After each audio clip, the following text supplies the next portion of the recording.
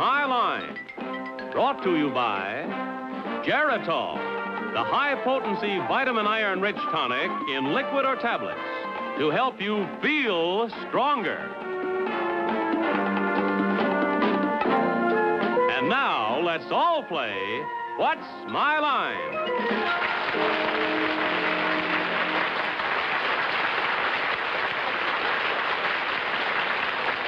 And now, live from New York, let's meet our What's My Line panel. First, the delightful star of stage and television, Miss Arlene Francis.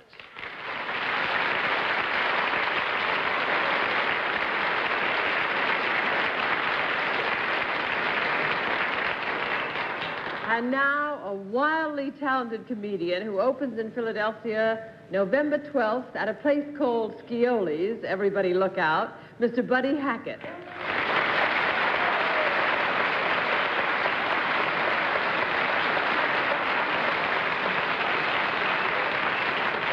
And now, a very nice lady who is a columnist on the New York Journal American. And she looks very staid here, but she's a pretty wild girl. Miss Dorothy Kilgallen.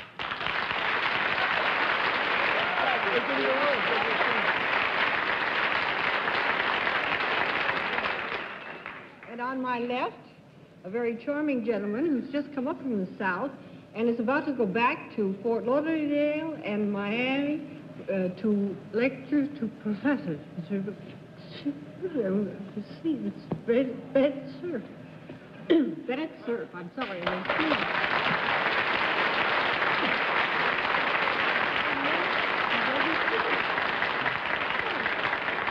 I have a special pleasure in introducing our panel moderator tonight because he's just been passing out cigars. He's the father of a newly born little baby, and he's our nomination for Father of the Year, John Charles Daly.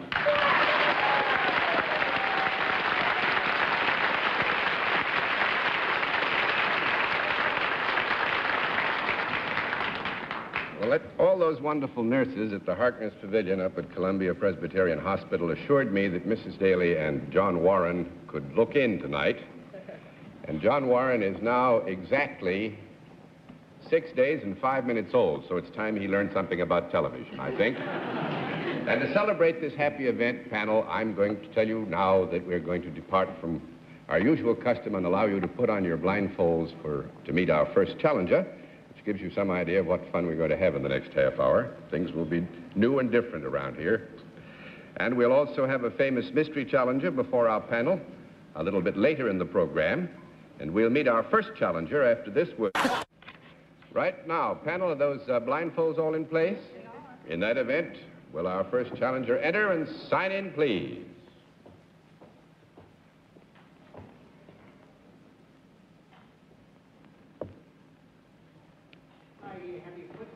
Out trying to throw me off. Now, may I ask if you're familiar with our scorekeeping system? In that event, we'll let the audience in the theater and the audience at home know exactly what your line is.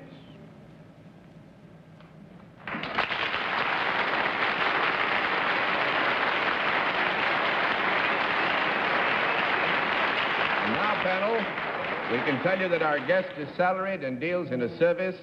And let's begin the general questioning with Arlene Francis. Well, there was so much sound coming in, as Buddy said. Is there more than one person present as a contestant? Yep. Have your names or pictures been in the paper recently? Yep. Would they be in the theatrical section of the papers? Yep. Are you appearing in New York? Yep. Are you appearing in a play in New York? Yep. Are you four? Yep. Are you the four funniest men that have ever crossed the water to America? Yep. You are the most dazzling performers I have ever seen, and I adore you if you are the four men from beyond the fringe. Let's try to get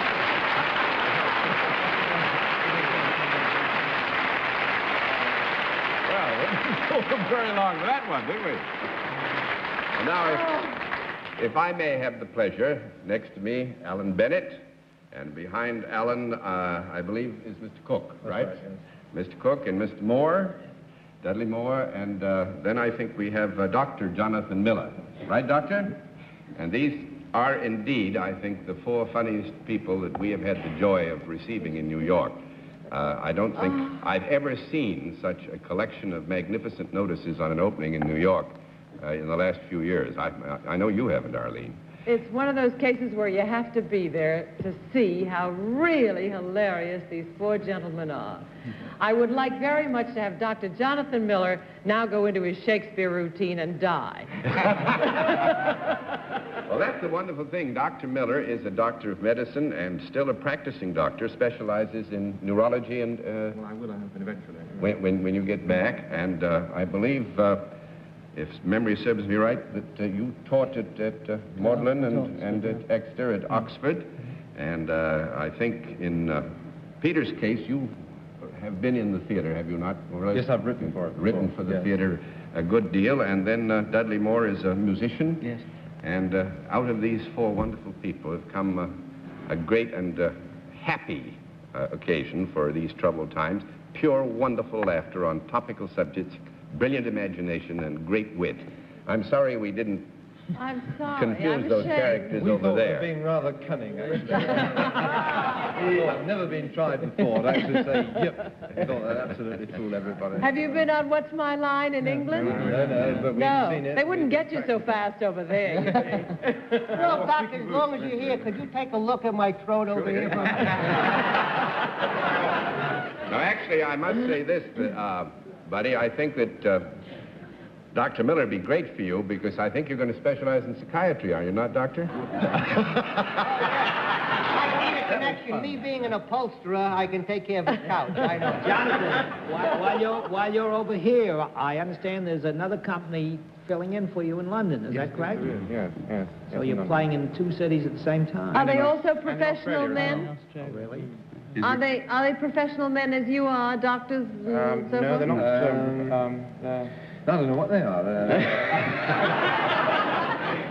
Are they They're stuck in it. They're stuck in it, yes. They're prisoners, professional prisoners. Well, Alan, Peter, Jonathan, and Dudley, thank you very much. I know that this is a night off for you, and it's good of you to have given us a big chunk of it to appear on What's My Line. We hope Beyond the Fringe keeps you with us for a long, long time, because you're great neighbors and visitors and cousins. Thank you very much. Good to see you all. Thanks.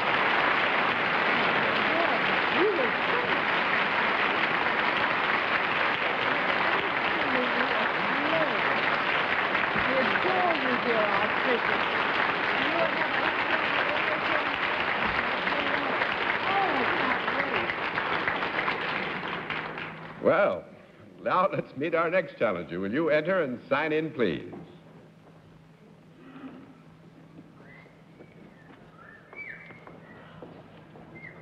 Corinne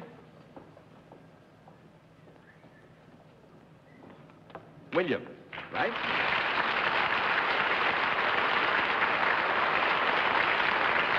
Is it Miss or Mrs. Williams? I'm Mrs. I'm a widow. Mrs. Williams, you're a widow. We're sorry to hear that. Where are you from? Fort Worth, Texas. Fort Worth, Texas. Nice to have a Texan with us. Mrs. Williams, may I present our panel? Now, would you join me over here, please? Mrs. Williams, do you know our scorekeeping system? Yes. All right. In that event, we'll let the audience in the theater and the audience at home know exactly what your line is.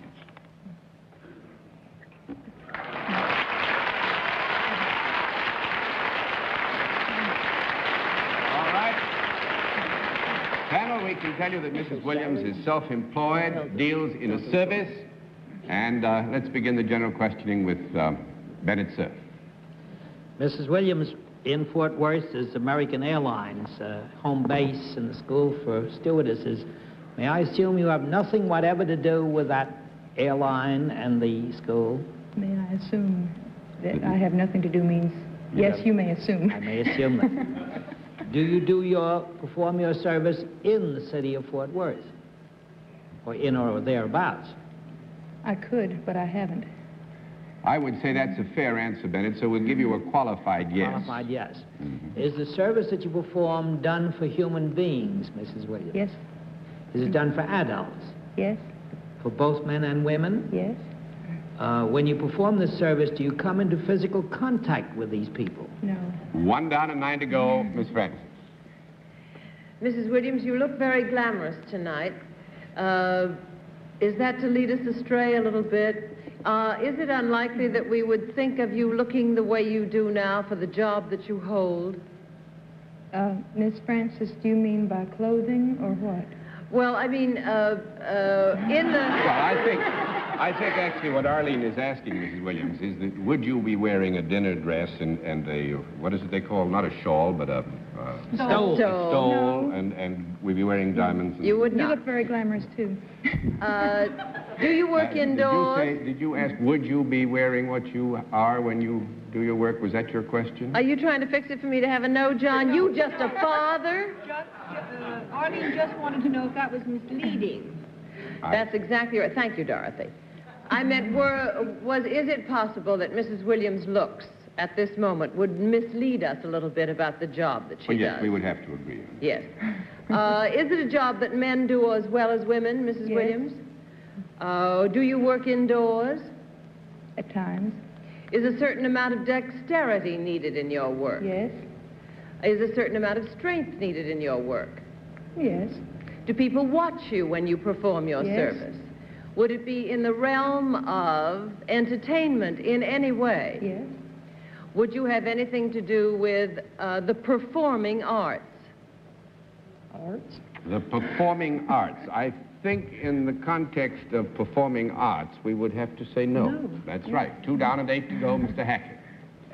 Then the performing that you do, would that come under the realm of sports? Yes. Yes. Does this take some kind of instrument or apparatus, and do you use an instrument or apparatus to help you in your performance of this? I wouldn't call it an instrument. Well, small... Well, suppose it was a rope, I would mean it that way. In case you wanted to hang yourself. No.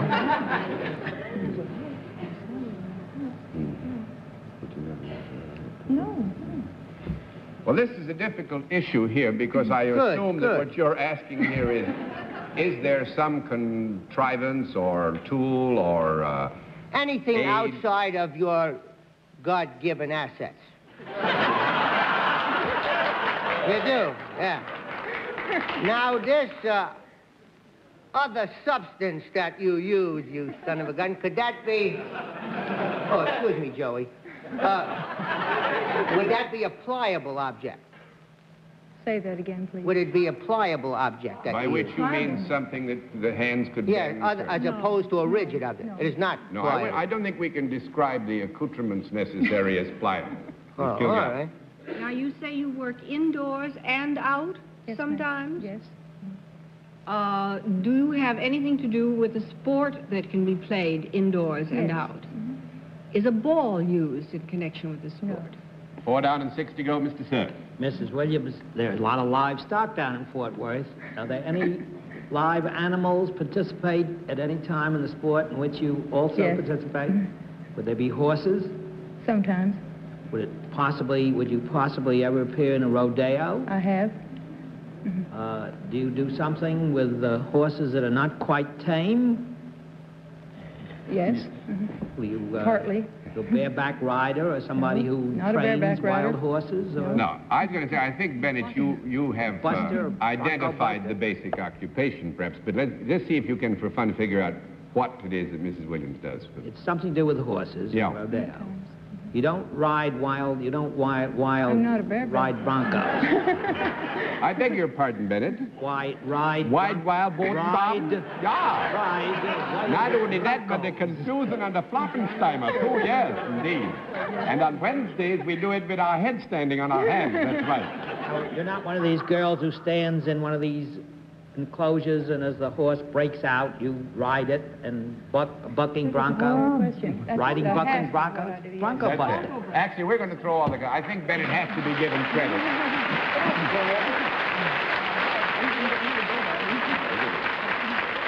Actually, bronc busting is what you were thinking of. That's a pliable object. The horse is The pliable. saddle isn't. You asked me about the prop. Oh, yes. They don't give. Saddle for a little bit. And they give it Give back. it all, do that. But you're not letting me finish. It's bronc buster and also steer wrestler. Mrs. Williams does. I'm the only lady steer wrestler Only in the world. steer. Twist their necks on the ground and Professional get in the them Rodeo down. Cowboys Association. Mm-hmm. They gave me so much to eat in Baton Rouge, I haven't recovered yet. And actually, Mrs. Williams comes to us from the famous Axe out of Bend. You know, in Omaha, where they have a rodeo, and then it finishes up in a great ball, which is the great I was social... at Calgary this year in Cheyenne and quite a few major rodeos, Phoenix. Mhm. Well, this is a most interesting occupation Thank you. for a lovely young lady, and thank you for sharing it with us, and what's my luck. Nice to see you.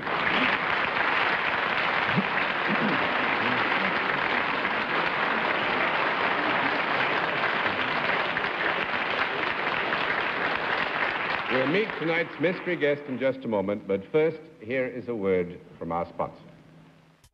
And now we come to the special feature of our program, the appearance of our mystery celebrity, for which our panel, as you all know, is blindfolded. Hey, buddy, front and center. Are those blindfolds all in place, panel? Yes, they are. Good. Will you enter mystery challenger and sign in, please?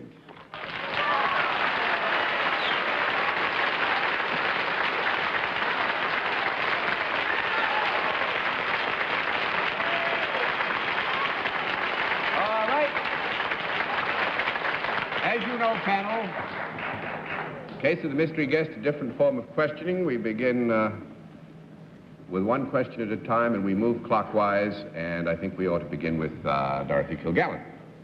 Do you sing professionally? Yes. Are you appearing in your... What? Mr. Sir. Oh, excuse me. I was a little anxious. Have you ever sung in a show, the music of which was composed by Fritz Lowe? Yes. Miss Francis? Are you appearing in a show at the present time, a musical? No. One down and 9 to go, Mr. Hackett. Did you close last night in New York? No, I didn't. 2 down and 8 to go, Miss Not too Kilgallen. bad. Did you ever live in Texas? No, I haven't. 3 down and 7 to go, Mr. Sir. Was the show in which you appeared Camelot? No? Yeah. You're not Robert Goulet, are you? No.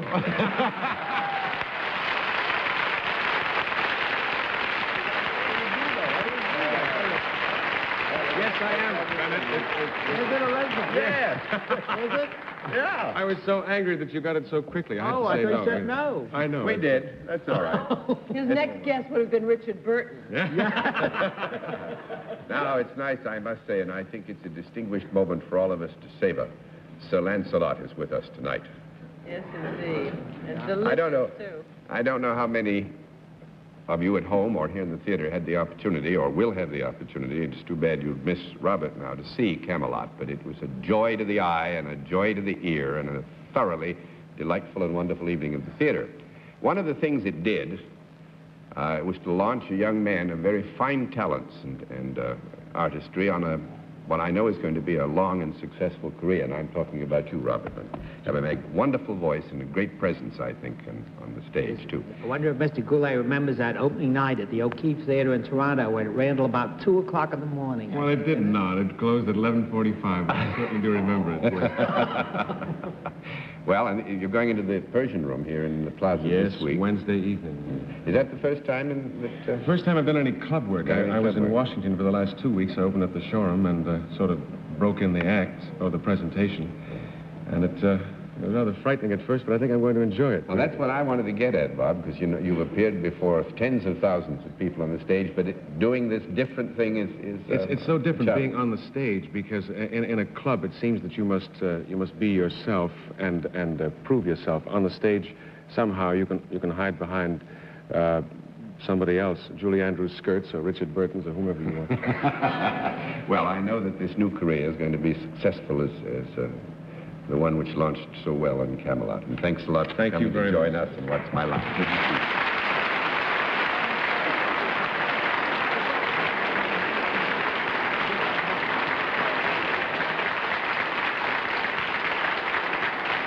Can't do anything else but tell you panel that you have done magnificently so far tonight, and we'll have another contestant after this word from our alternate sponsor. And now to meet a final contestant. Will you enter and sign in, please?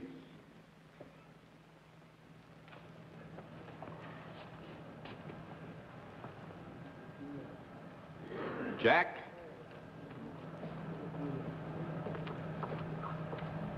Luzzatto.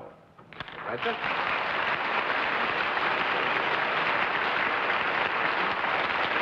Luzzatto, where are you from, sir? The Bronx. From the Bronx. That makes you a neighbor from New York, so I know these folks are all familiar to you. May I present the panel? Luzzatto. Will you join me over here, please?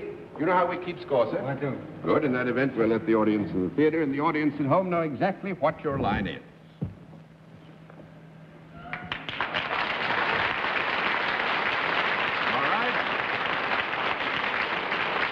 We can tell you that Mr. Luzzatto is salaried, deals in a service, but there is also what we would call a product, I think, very closely identified. And we'll begin with Mr. Hackett. God bless you. That's not a question. That was Bennett Cerf sneezing. The house did not fall in. Thank you very much. The service that you perform, does it reach many people? I hope so. Is it something that you make? Yes. This product that you make, is this owned by you? I didn't hear that. I'm sorry. Is the product that you make Is the product that you make owned by you? Before I sell it. Before you sell it? Yes. Does it have a trade name? No. 1 down and 9 to go, Miss Kilgallen. Well, now, Mr. Luzzatto, to get to this product, could I hold it in my hand? Yes. If I walked down Fifth Avenue, would it be conspicuous? Not unless you made it so. No, I would think it would not be conspicuous. 2 down and 8 to go, Mr. Cerf. Mr. Luzzatto, might this product be worn by somebody? No. 3 down and 7 to go, Miss Francis. Is the product equally useful for both men and women? Yes. Is it a product that we would find in a home? Yes. Would it be found in a special room of the home more than another? No. 4 down and 6 to go, Mr. Hackett. Is this something to eat? Something to eat? No. Yeah. 5 down and 5 to go, Miss Kilgallen. For a goat? A goat might, yes, but that is such a varied diet, it would take everything in. Dorothy? Well, now, since this is found anywhere in the home, could it be found in an office or outside the home, too? Yes. Does it in any way make people better off or happier? That's a moot point. It could be considered, I think, when the purpose is to use it so, to make people happier. Hmm? But you have to have a pretty special purpose, I gather. No, I wouldn't say that. I think, actually, we're going to run out of time, and I want a second to get into it. Mr. Luzzatto makes, constructs, designs, develops crossword puzzles, which is why I said in a matter of speaking with you.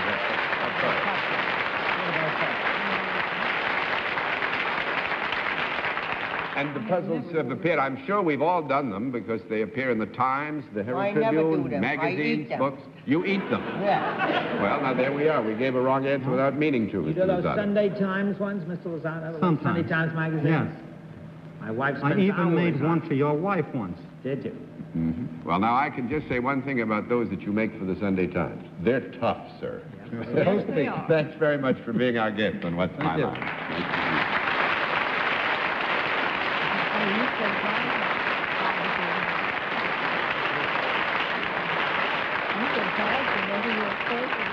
Well, very well tonight, panel. On a happy note, it is indeed. I say good night, Miss Francis. Good night, dear John. Good night, buddy. Happy Philadelphia. Thank you very much. Good night, guys. Good night, buddy. Come again. Good night, Bennett.